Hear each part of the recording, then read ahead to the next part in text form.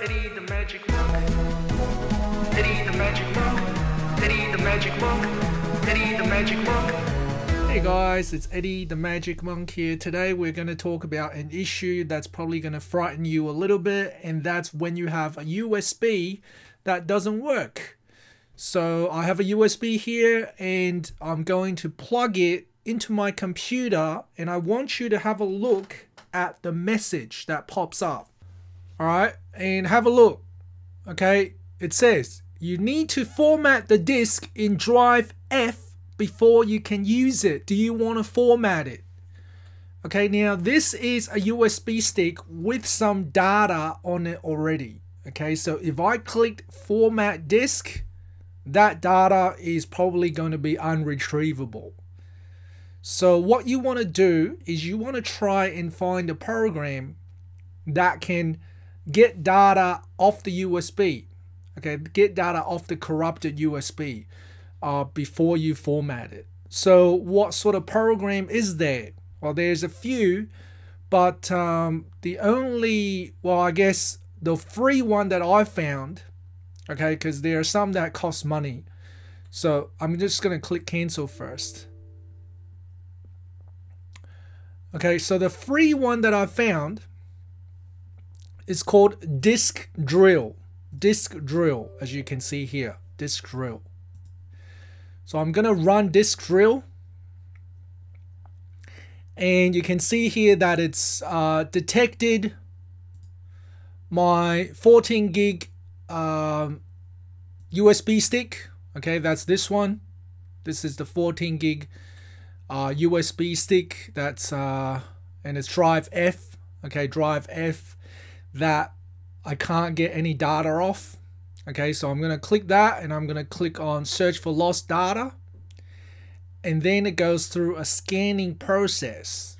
Okay, so it's scanning for files on this USB that it can recover, and this process probably is going to take 10 minutes, 20 minutes or something like that, depending on how big your USB is and I guess how corrupted the USB is. So you can see that immediately it's already found some files, which is a really good sign.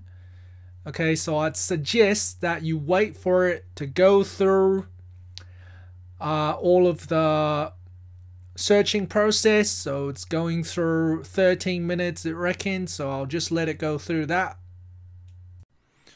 So as you guys can see, it has found 53 files or 48.1 megabytes. Now this program will allow you to recover 500 megabytes for free. Okay, so if you want to recover more than that, you probably have to pay, but if you have important documents like a Word document or something like that, then it's probably not going to be 500. So let's recover found items, or you can review it first if you want to see what they are, or you can just click recover all.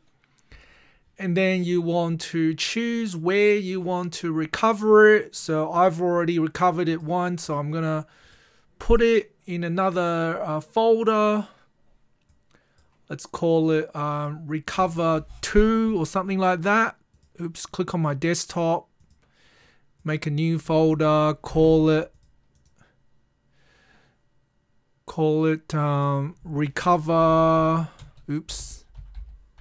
2, and just put it in there and click go and see whether it recovers them. Okay, so its recovery process is actually very quick. Okay, so once it's recovered, what I want to talk about is they don't go into the original folders that you had for them. So you're going to have to go through each folder and look for files. Okay, look for files that are in these folders. Now, another thing that you might see is that the files might not be in their original names. So you can see here that these files have different names. Okay, but try to open them up and see whether they're the files that you want. Alright, so that is my suggestion on how you can recover recover files from a USB. Thanks for watching, guys. See you next time.